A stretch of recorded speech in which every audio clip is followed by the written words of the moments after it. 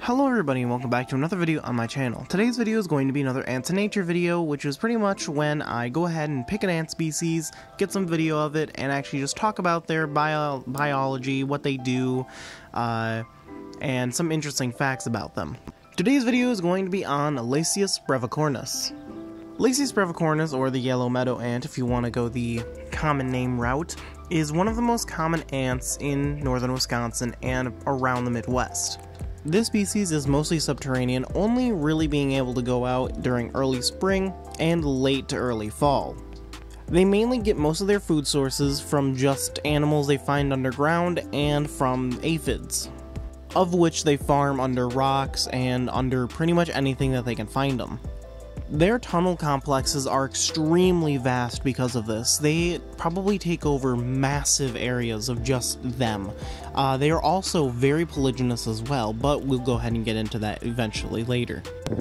Their workers are very yellow. They aren't the most yellow ants ever, but they are definitely up there, for sure. The main places where you will find Lasius brevicornis is in dry woodland areas and grasslands. If you ever find Lasius brevicornis in a forest, it is more than likely Lasius narcoticus, which is a very similar species, which is also polygynous. Those two species are practically one and the same. It's just that one occupies dry woodlands and grasslands, while the other occupies a forest. Anyways, let's go ahead and get into their polygyny. So, their polygyny is pretty neat because during their founding time, they are actually known to found with upwards of 50 queens. Now, whether or not they keep all 50 is a big question, because I've tried to found with 50 queens and it always has failed, but I'm sure that it works sometimes, seeing as in I always find groups of like 50 plus queens just all huddled around trying to dig a tunnel. But it seems like the most successful groups are those that are within the 5 to 7 range of queens. That seems to be a really good number, and they seem to do really well with that. Due to the amount of queens that they can have in a nest, these ants are incredibly fast growing. Oftentimes, from what I've witnessed, they can get over 500 workers within first year if you have tons of queens in one nest. Like this queen group here, they are more than likely going to get hundreds of workers if they manage to survive and actually found a colony. The queens are absolute egg-laying machines, and it's never just 1 or 2 queens laying when you get a group. It's normally multiple queens, like as in maybe 3 or 4 of the queens that you have in a group will more than likely be laying eggs at the same time. It is due to this that they have absolutely rapid growth. Like this group here, probably most of those queens will be laying eggs by the time that the colony is around about a year old. So following year is just going to be absolutely insanity when it comes to the amount of eggs that will be produced. Due to their polygyny, you can already know that this species gets absolutely huge colonies. Like, I would say they probably get around about 13,000 to probably over 15,000 workers, depending on how many queens they have.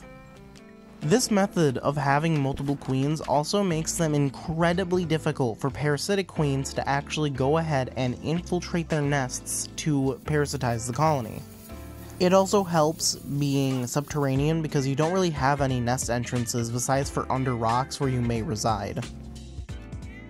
These ants are also well known for actually making nests right next to or even inside of other ant nests.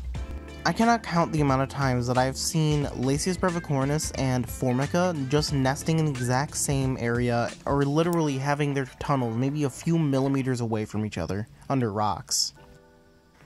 Saying all this, they do still have some predators, mainly other ants. Here you can see workers from a Myrmica incompleta colony just absolutely destroying an alate.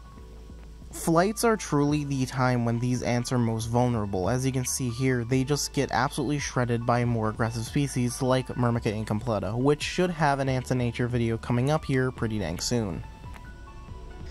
But yeah, anyways, I hope you guys enjoyed this video. Like the video if you liked it, dislike it if you disliked it, subscribe if you're new.